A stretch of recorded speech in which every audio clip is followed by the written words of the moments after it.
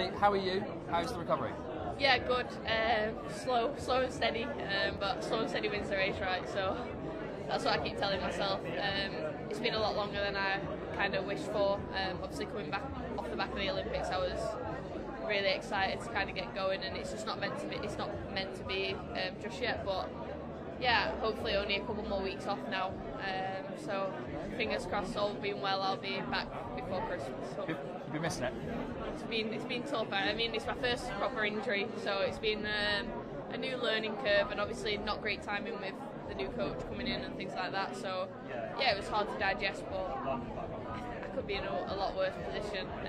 So yeah, I'm just excited to get going again. Really excited to work on this arena as well.